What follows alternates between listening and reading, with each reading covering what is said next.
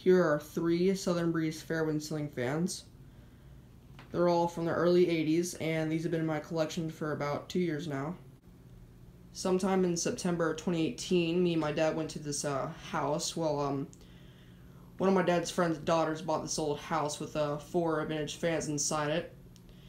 There were these 3 Fairwinds and Hunter Passport 2. And his daughter didn't really like the fans, so she invited me and my dad to come over and take them down. We were going to take down the Passport 2 as well, but she decided to keep it, so we took down the Fairwinds. I tested all 3 of these and they all work. These have 4 speeds. To change the speeds, it uses a speed control knob. The pull change is on and off. They all have different pull chains. This one has a tassel. I don't know what you call that one. And this one has the standard wooden pull chain and the bell pull chain. These were originally sold at Pinch a Penny back in the early 80s.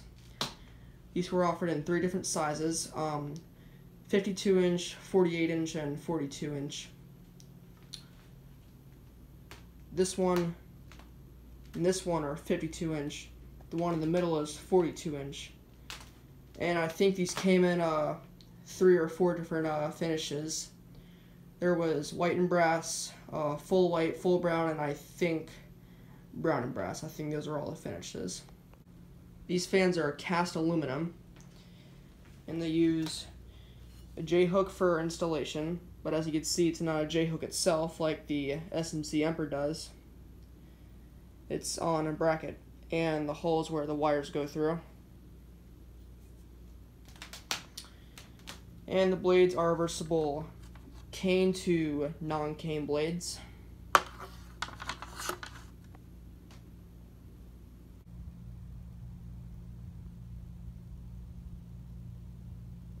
To put the blades on, instead of using the normal screws, you use Allen keys.